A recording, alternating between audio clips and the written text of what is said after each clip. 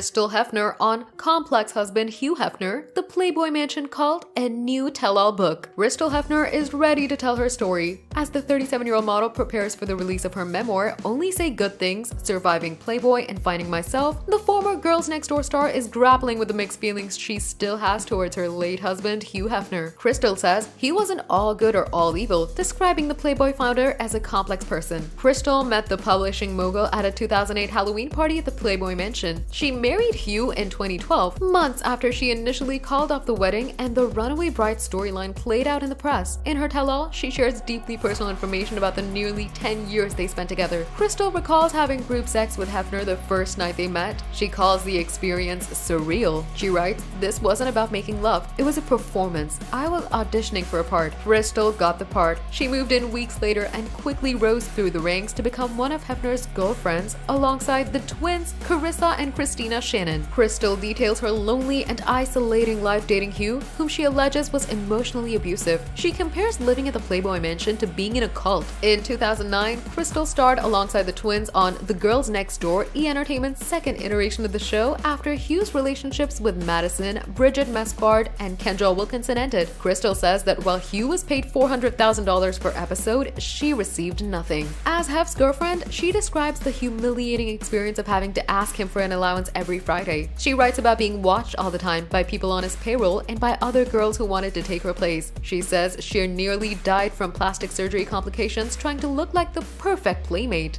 Subscribe to our channel for the latest on your favorite celebrities. Like, comment, and share. And don't forget to press the bell icon for notifications.